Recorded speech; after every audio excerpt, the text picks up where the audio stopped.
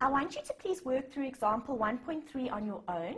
You'll see the suggested solution is very detailed and I include comments to support all of the calculations, so I doubt you'll have any problems, but obviously if you do struggle with anything, please just pop me an email. This example is important because it shows you how to correctly identify whether a cost is fixed, variable, or semi-variable when we are dealing with a company that is in the service industry. It also shows you how to deal with fixed income and VAT. So please work through this example and make sure that you're comfortable with the principles addressed.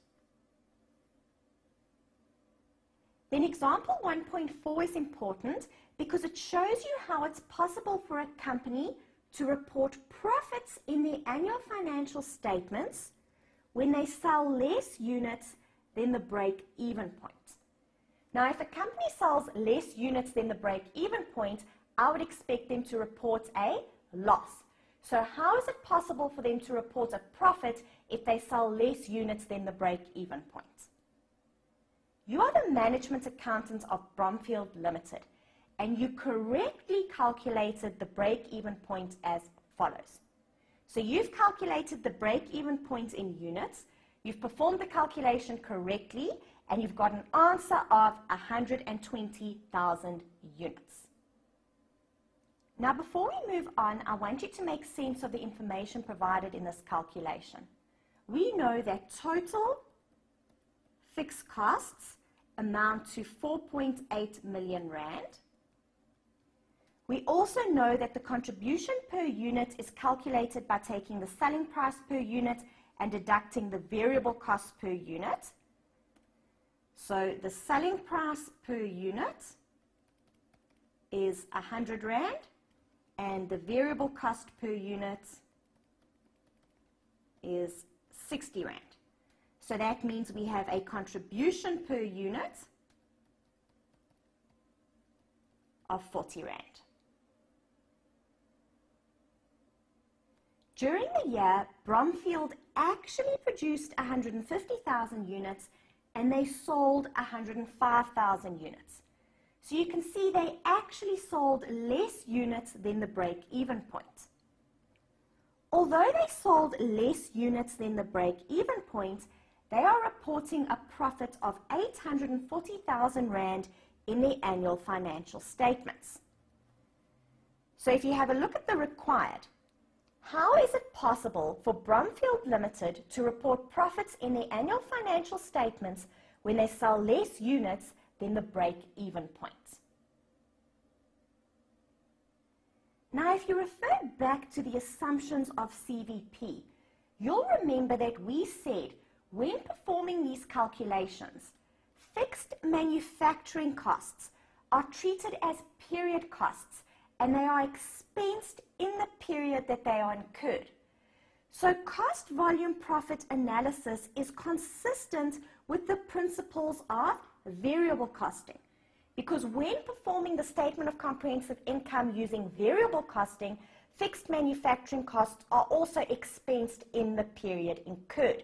We only include variable manufacturing costs in the value of inventory. So just below you can see we have the statement of comprehensive income that has been prepared using variable costing. So when calculating cost of sales, only variable manufacturing costs have been taken into account. So the variable manufacturing cost per unit was 60 Rand and they produced 150,000 units. They sold 105,000 units. So that means we have 45,000 units sitting in closing inventory. And because we are using variable costing, when I value closing inventory, I only take my variable manufacturing costs into account. And you can see just below, the fixed manufacturing costs are expensed in the period incurred. So if the statement of comprehensive income is prepared using variable costing, Bromfield will report a loss. An alternative way of performing this calculation is by saying the break-even point is 120,000 units. they actually sold 105,000 units. So they've sold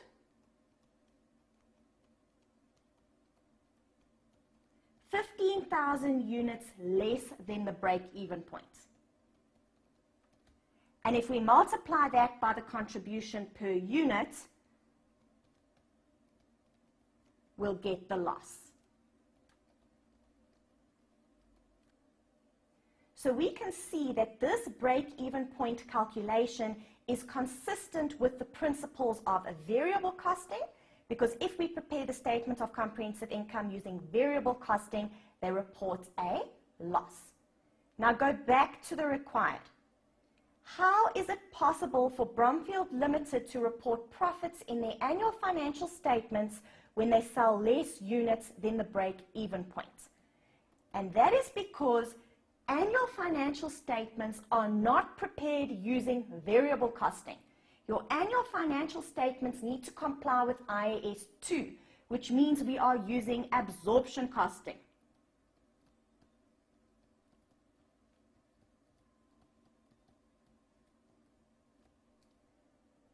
And with absorption costing, remember, fixed manufacturing costs are not treated as period costs. They are not expensed in the period incurred.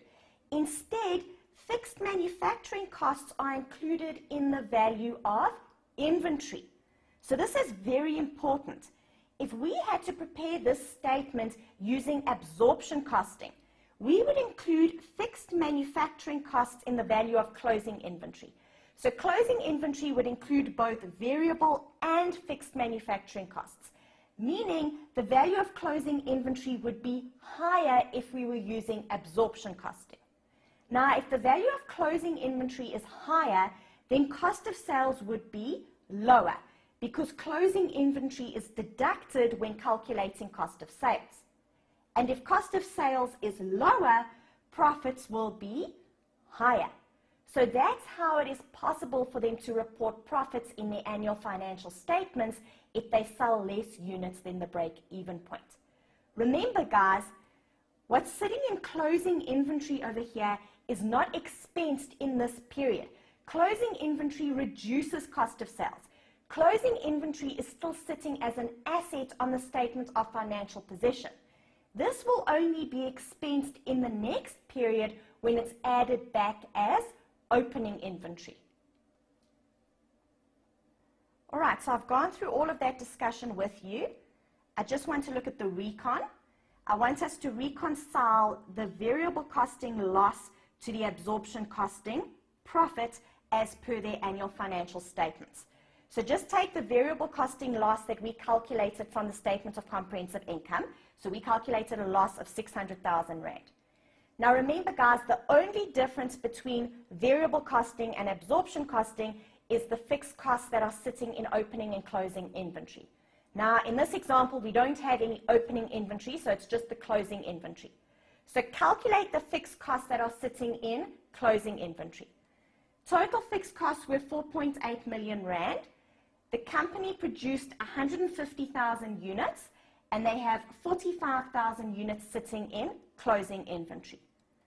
So we have fixed costs of 1.44 million Rand sitting in closing inventory. So this portion of fixed costs are not being expensed in this period. Instead, they are being deferred to future periods. In the future, when the inventory is sold, then that amount will be expensed. And that's how it's possible for the company to report a profit of 840,000 Rand in their annual financial statements. Remember, with variable costing over here, the full fixed manufacturing cost of 4.8 million Rand is expensed in the period incurred. With absorption costing, part of the fixed cost, the portion that's sitting in closing inventory, is not expensed. It's deferred to future periods. And that is the reason why management accountants prefer to use variable costing for decision-making purposes.